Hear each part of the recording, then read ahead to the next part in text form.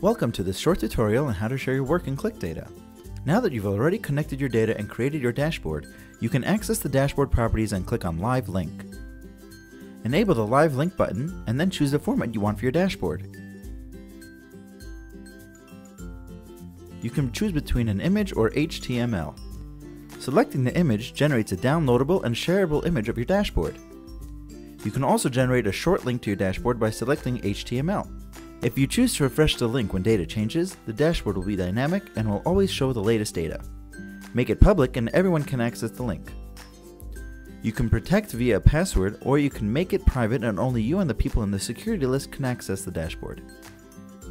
You can copy and paste the link to open the dashboard in another tab, or you can use the iframe directly in a website or in social networks. If you wish to stop sharing the dashboard, just generate a new link again, and the previous one will be disabled. Click Save. And there you are. If you need any more help, feel free to contact us at support@clicdata.com or via our Twitter channel @ClicData. Thank you very much and happy dashboarding.